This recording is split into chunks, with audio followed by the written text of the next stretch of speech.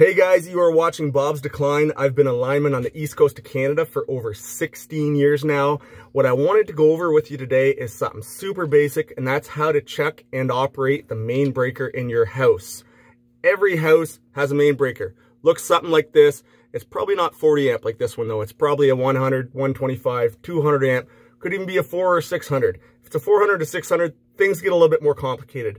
But generally speaking, just a small house, you're gonna have a breaker that looks something like this. So your power goes out. First thing you're gonna do, look outside your window. If the whole street's out, call the power company. We'd be more than happy to come out. If it's just your house, it might still be a problem related with the power lines. However, you should check your breaker first. That way you're not sitting there waiting for hours for someone to show up.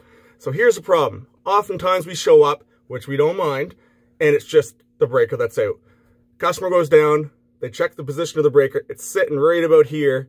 They push it up into the on position where it's generally labeled on. I don't know if you can see that there.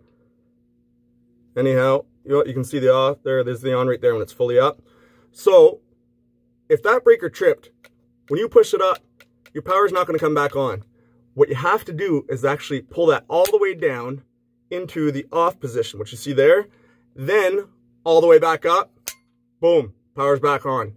Now here's the problem. If your main breaker tripped, it could be a sign of some more serious issues. So you should call an electrician to check things out. Make sure there's no wires burning behind your panel, especially if you smell something burning, see smoke at all, or if it trips out again right away, or starts tripping out over the next couple days several times. Get someone in there fast, check things out. We don't want something in behind that panel burning up. Other than that, we as linemen are more than happy to come out and make sure everything is safe for you. But just to save you waiting for a few hours, make sure you pull that down, back up if that breaker's tripped out. Bob's Decline, subscribe to my channel. Thanks guys, we'll see you later.